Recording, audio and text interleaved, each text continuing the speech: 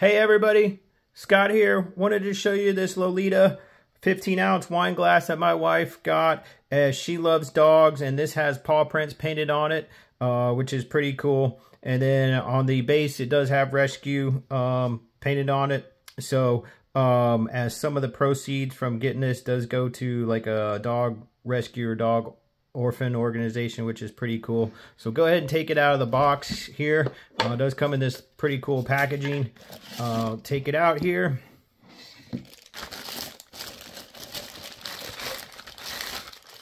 So here's the wine glass itself.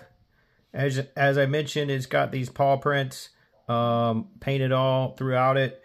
And then right here on the bottom of the base, it does have rescue, love my rescue here, painted on the bottom, which is pretty cool. It does look like a normal size wine glass, which is nice. So you can fit a pretty good size amount of a drink in there. But just a nice glass.